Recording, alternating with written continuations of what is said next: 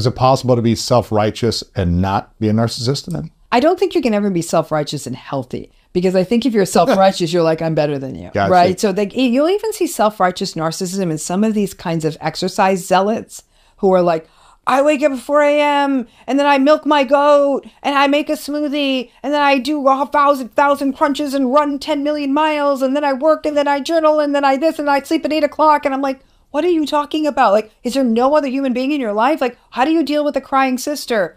I tell her to go to hell and I drink more goat milk. You know, I mean, it's that can be like, and the reason I'm in shape and I'm going to live to be 179 years old is because I do all this and you don't, you lazy, awful person. That's self-righteous. Lacking compassion, lacking understanding, it's lack of awareness of others. So that self-righteousness is sort of where the lack of empathy sits, right?